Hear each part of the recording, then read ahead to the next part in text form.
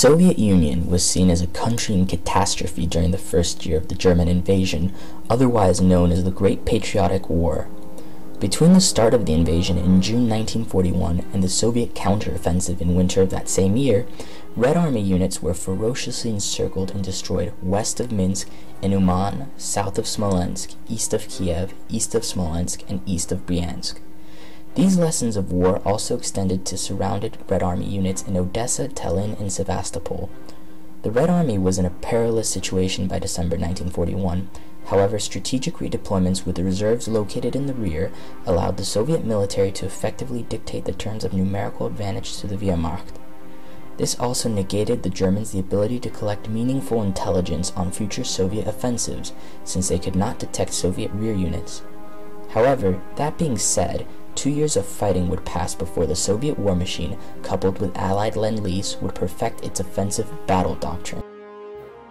This doctrine originated in the 1930s with Marshal Mikhail Tukhachevsky. The previous Russian Civil War wreaked havoc on the populace, with the Red Army fighting against the pro-Tsarist white movement. The scale of the war introduced the power of mobility to the young Red Army, and commanders like Marshal Semyon Budyonny saw the advantage of cavalry, especially in severe weather conditions.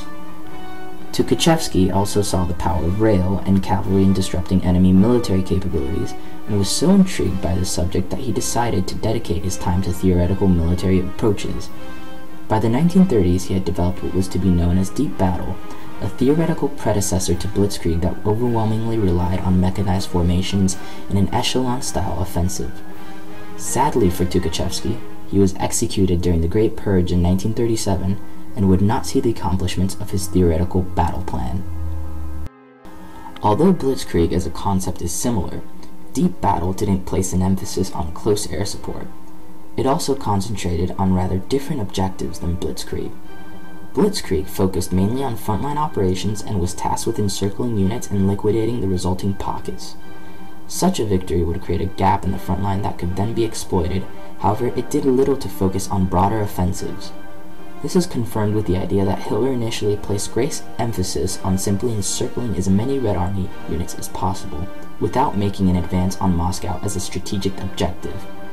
It was only after the initial victories in the summer of 1941 where Hitler actually decided to advance on Moscow. Deep battle had a much broader thought process than blitzkrieg.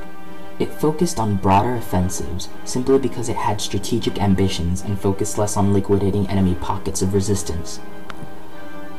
The way deep battle worked was that there would be a somewhat static front line, where each side would be at an assumed stalemate. The side incorporating deep battle would create a mechanized formation in the rear section of its designated operational theater. This would demonstrate the echelon formation I was talking about earlier. When the initial attack was to finally commence in that operational theater, a slow advancing artillery barrage would provide a shield for advancing infantry in the first echelon, in order to push the defender to the secondary defensive positions. The infantry formations would continue to concentrate all their firepower on this emerging gap until a significant number of defenders started to retreat. When this happened, the mechanized formation to the rear would start to advance and push through the gap, therefore initiating this exploitation phase. However, problems arose regarding when to commit these mechanized formations. If committed too soon, they would wear down and lose their offensive edge. If committed too late, they risked losing the opportunity for exploitation, as enemy reserves could simply plug the hole in the gap. With strategic objectives in mind, like cities and industrial centers, the mechanized formations would continue its deep exploitation, bypassing surrounded enemy units and disrupting the enemy's rear. This rear action would force the defenders to mount a strategic retreat along the entirety of the front, which would also facilitate other deep battle operations. This is the reason why actions like Operation Bagration in the summer of 1944 were done in a staggered progression, rather than in concert. The defenders would be so focused on containing strategic advances on one side that they would simply forget to screen for potential offensives elsewhere. And that's exactly what happened. Red Army Marshal Ivan Konev took advantage of the disorganization caused by Operation Bagration and commenced the Lvov-Sandomierz offensive only a few weeks later. This emphasis on deep exploitation projected Soviet military power nearly 1,000 kilometers in less than half a year. The situation was starting to look eerily similar to 1941, but this time with the Germans on the losing side. As I mentioned earlier, many of these offensives would not have been able to advance so far without the assistance of Lend-Lease. Although the Lend-Lease program did not significantly contribute to the Soviet war economy in 1941 and 1942, it played a tremendous role in extending the logistical capabilities of the Red Army.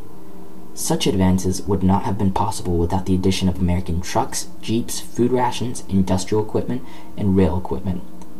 That being said, Germany had also reached its offensive limits beforehand. So what we could have seen in the Eastern Front would have been an increasingly static war that would have pressured both parties to come to a rather inconclusive agreement. From the rubble of near defeat and despair, the Red Army was able to master the art of strategic warfare and perfect battle exploitations with the utmost precision. And with that, it had militarily gone very far from those gloomy days of the summer of 1941.